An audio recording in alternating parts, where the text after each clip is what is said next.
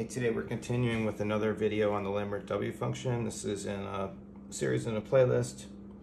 I'll provide a link in the description to that playlist, and also if you haven't checked out the introduction video, there'll be a link in the description to that as well if you want to review how the Lambert W function works.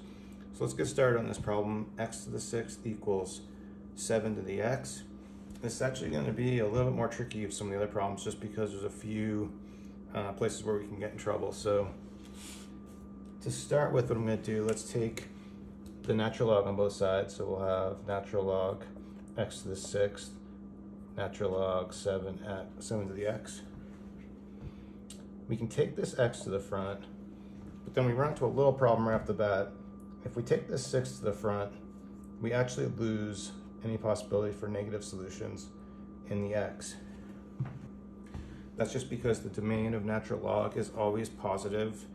So what we'll do when we write this, we'll still bring our 6 to the front, but we'll write this as absolute value of x equals x ln 7. And then what we'll do is what we always do with the absolute value, we'll just create two cases and handle the positive and negative x values separately. So we'll start with case 1. We're going to say x is greater than 0. And so then, knowing this is 0, we can remove the absolute value sign. We'll have 6 ln x equals x ln 7. What I'm going to do, let's divide each side by 6x. Okay, and what that's going to do is it's going to get all my x values on one side and all my numeric values on the right side. Because our 6 is going to cancel here and our x is going to cancel here. And then so what we'll have is 1 over x ln x equals, what are we going to have? I don't know. Oh yeah, ln 7 over 6. And then what we need to do while we're doing these problems, we keep in mind this is our goal.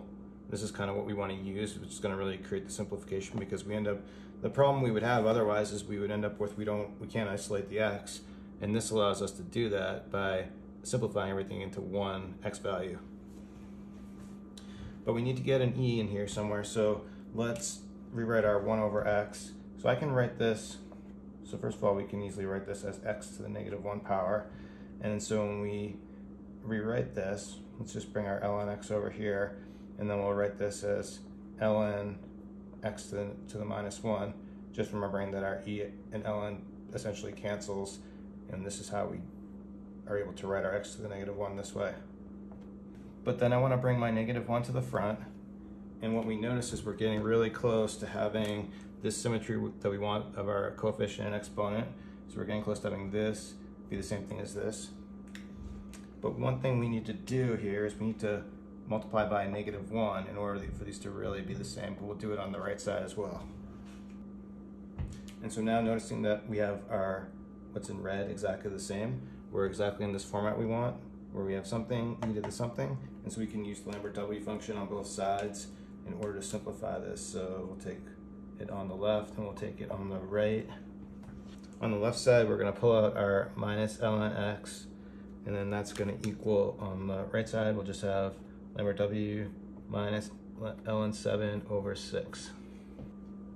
Now what we want to do is solve for x, so we'll multiply both sides by a minus 1, and then we can rewrite this as x equals e, we'll write it in this form, e to the minus w minus ln 7 over 6. And then of course this part is hard to calculate, but we have Wolfram Alpha or other programs, and so I calculated this on there and I got for my solution approximately 1.78284. So this is a good solution, but then the question is, okay, are there other real solutions? And then, well, okay, so first of all, we haven't even checked our case 2 yet. So we could have other real solutions there, but we're going to get to that later. But is there any other real solutions within this case 1? And what we need to do for that is we just need to look at our Lambert W function, look at this inner value. So what I did separately is just, and I can do this with a calculator, is we can just calculate what is ln 7 over 6. And this is around minus 0.3243, so on and so on. And then what we notice, we go over here to our Lambert W function graph, okay, and we notice, so this point right here lines up with minus 1 over e, which is about 0.368, sorry, minus 0.368.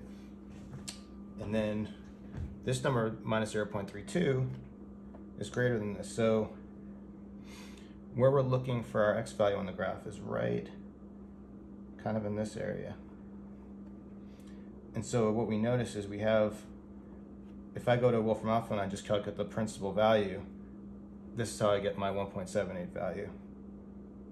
So by getting the principal value on Wolfram Alpha, it's going to be somewhere around here, whatever that was. But then when we put that all the way through, we got our 1.78. But the thing to notice is there's another value right here. So we have a second real solution right there. So we can calculate that one as well.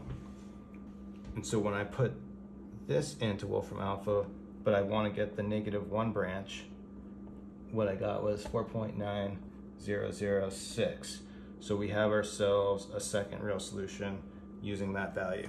So now that we have these two real solutions, let's clean up and then let's look at case 2. Case 2, when x is less than 0, we can rewrite this as 6ln minus x, because then that's going to cancel it out. This will still be positive in here when we negate it like that, equals x ln 7. And then we can basically do the same steps we did before, but instead of dividing by 6x, we'll divide by minus 6x. Then our 6's are going to cancel on the left, our x's are going to cancel on the right. So we'll rewrite this ln minus x, and then we'll turn this into we'll create our e right here by doing the same trick and writing it as e ln to the minus x minus 1 equals minus ln 7 over 6. We'll bring this minus 1 to the front again. And then again, we can just multiply by a -1 on both sides. This will become a plus.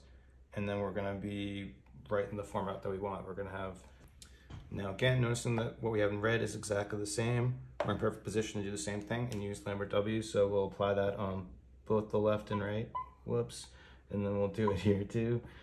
And so then when we do that, on the left side, we're going to have minus ln minus x equals Lambert W ln 7 over 6. Again, we'll just solve for x. We'll multiply by -1 on both sides, just like we did before. These terms are going to cancel. And then we'll, again, use the property ln to raise this to a power of e. So we'll have minus x equals e to the minus w ln 7 over 6. We'll just multiply by -1 on both sides. And notice we have a very similar answer, but there's a big difference. You notice right now, we don't have the negative sign inside the Lambert W function. And then if you remember the graph, everything on the positive side, everything greater than 0, is going to be just one real solution. So that means when we look up our principal value on Wolfram Alpha or whatever tool, that's going to be just our one real solution. So I did that, I got a solution. This will be our third solution, minus 0.77719. So this is also a valid solution. And when we look at the graph, we can kind of see our three real solutions. We can clearly see this negative solution here with our exponential. We have our 7 to the x function in red, and we have our x to the 6, which looks like this steep parabola situation.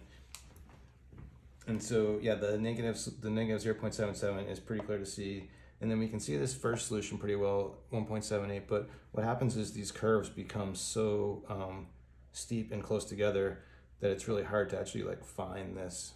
You really have to zoom in to find this the 4.9 solution. But yep, that's it. So we have three real solutions, and we'll stop it there. I'll provide a link to this in the description to my quiz where I got this. This was from the quiz Lambert W Challenge. Thanks.